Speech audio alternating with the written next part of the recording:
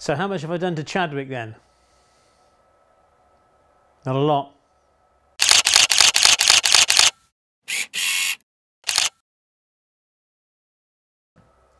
Well, welcome back to Chadwick TMD for a layout update.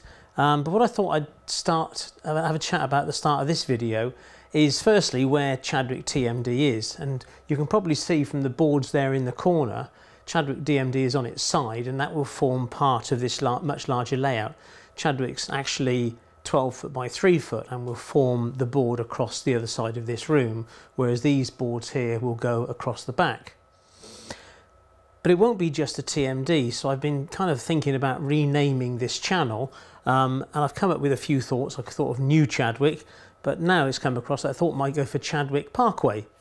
And if you know Bristol area, then there's a Bristol Parkway on the outskirts of Bristol, where it isn't just, you know, smack back in the middle in the city centre. So what I'm thinking here is that as this layout, the station here will be sort of going into the countryside with fast lanes going through it, fast track straight through, then Bristol Parkway, then Chadwick Parkway might become a more reasonable name. And if you kind of think so, have any strong thoughts, then please leave them in the comments below. And then over the next couple of months, I'll take your advice, or perhaps not. But I just feel that TMD isn't the best explanation of what this layout's about.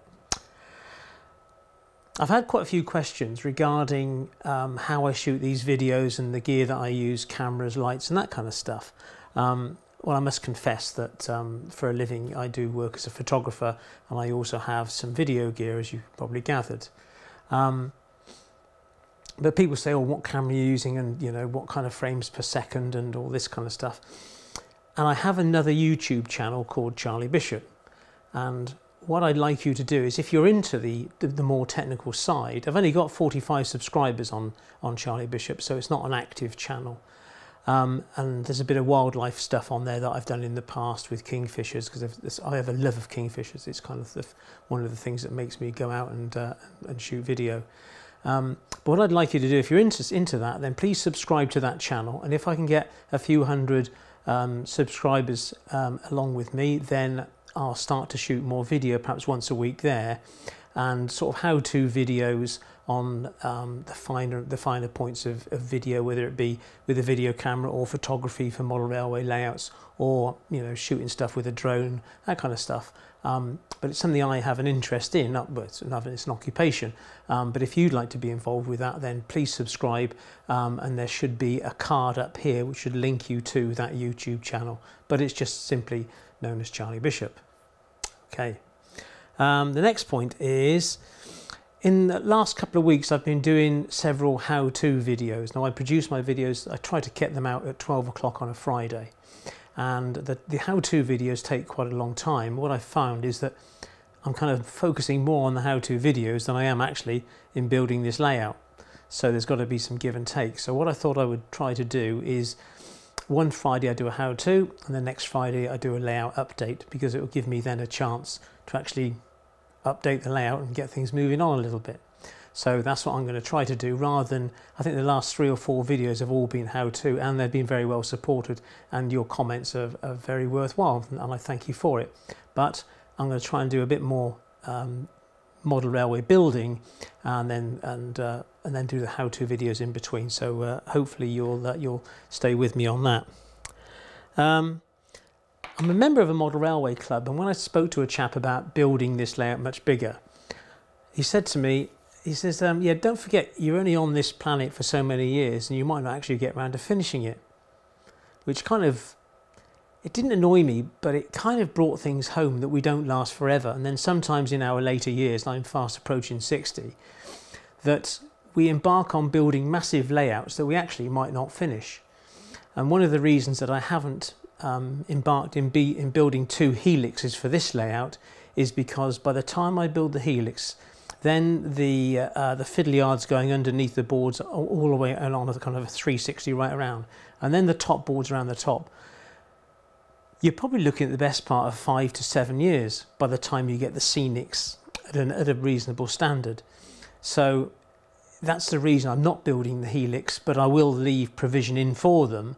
but I'm just going to do the boards on top with a lot more scenery to have. So I've got my trains up and running around a reasonable layout, and then if I find that I'm still in this house, or that, you know, I've got so far, then I'll then go on and build the helix with a fiddle yard underneath. But until then, I'm not going to do that. I'm not going to have so much track that I don't know what to do with it all, because I find that we kind of fill a lot of boards with track and there's very little scenery to go around, and it doesn't really depict what happens in the real world.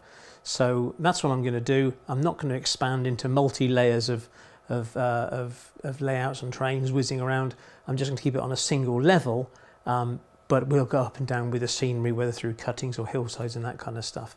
So that's where I'm going with that, because at the end of the day, we might not have enough years to finish the wretched layout in the first place. So it's a kind of a, I don't know, you have to bear with me on that one. I'm sure people will disagree, but if you do, just leave your comments below.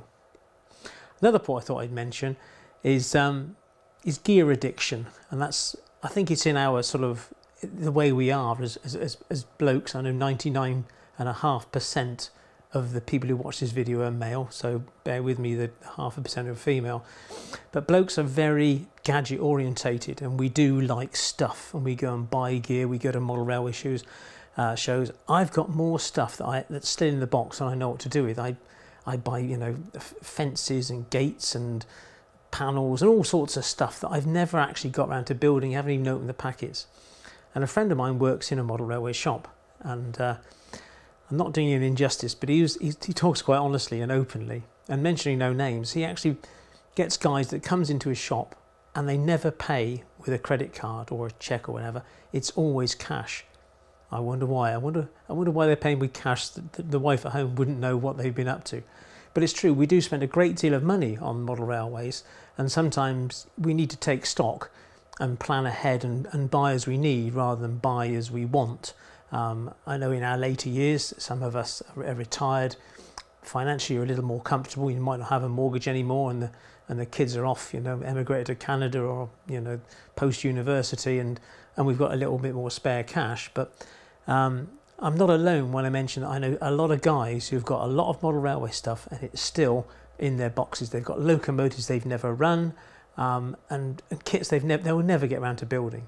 So I thought it's just the thing to be aware that buying model railway stuff can be for blokes an addiction, and it's something we just need to keep an eye on. I certainly do. The other thing is, what else I want to talk about? I think that really just takes me down to my layout update now. In the previous layout, it was this particular board here that I was talking about, and I've made a mistake with a point. What it was, I'm taking a point off into a DMU into the station, but I can't get the DMU back out of the station without it going onto the main line. So I now need to build a double slip to go in there, and a few other bits and bobs. So I'll show you what I've been up to, and we'll sort it from there. So just ignoring this section here for a moment, the way I designed it was there would be an up and a down fast lanes that run straight through a station that is 4 tracks wide, sort of similar to Swindon if you've ever been there. So these 2 tracks will then go on and then up into the countryside. To serve the station, there will be a platform here and a platform here. So, excuse me. So passengers can embark and disembark from both that line, this one, and then this one. There will also be, I thought, a DMU line coming through here, which will be a kind of a dead end there. It wouldn't go straight through, it would end and then the station would go on much further. But I thought, well, if the DMU comes in and then it wants to go back out and then go on, well, it would have to go back out onto the main line, which would obviously snag up the main line. So I think the answer is to replace this one here with a double slip, so that it can come back out and then go up, if you like, onto a track up here, and then come back out onto this line here, and then go back out without impinging on the main line. Is that right? No, it isn't. No, I got it wrong. Sorry. The double slip goes there, so it would come up and then go out that way into a head shunt and then go back out that way, and therefore the DMU would work. Excuse me, I'm going to cough again. So that's the kind of plan. So sadly I've got a point motor under there, but I'll rip that one out, get another point motor, change that one, and take it from there. As a matter of interest, you're probably aware that this is a code 100 layout, and I will buy a code 75 double slip because it's an electro frog. I don't like insual frogs. So that track there and this track that goes up here from the double slip will both be in code 75, and I'll just use the code 75 to 100 joiners to go in here and here, so that remains at 100 and that goes off in 100, if that kind of makes sense. There'll be a slight step down to the code 75 track because it's a little bit thinner, so I'll have to lift that up. So I hope that kind of makes sense as a refresher. So those are the main up and down lines, and those are the lines that feed the platforms, as long with that one, and there we are. Right, so now I'll show you what's going on underneath this board here, and hopefully it'll all kind of make sense.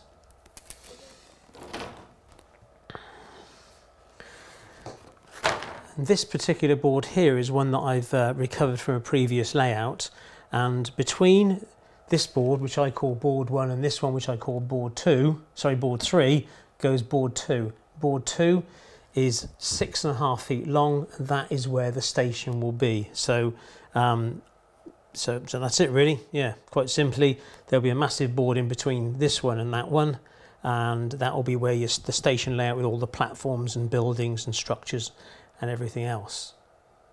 And so looking at this board, what I've done is I've ripped up all the old track, and I've laid the cork just down as a sheet to where I want it, and then I will cut the cork off where it's not required.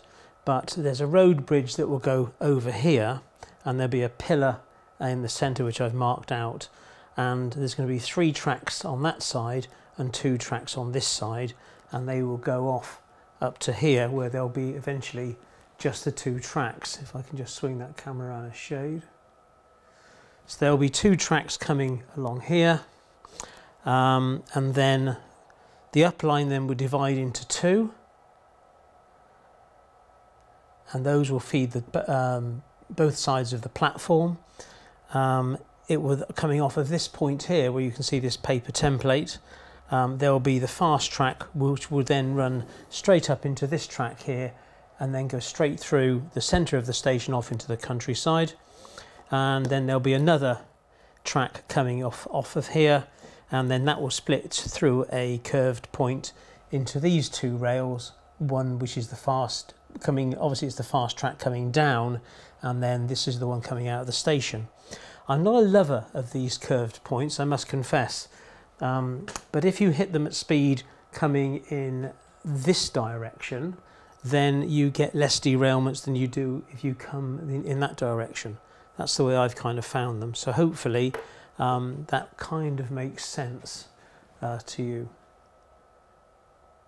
And as I said earlier, it all changes because through this centre line here, there will be a 6'6" board, which will then push these 2 boards out against the walls, and that's where I'll build the station in between there.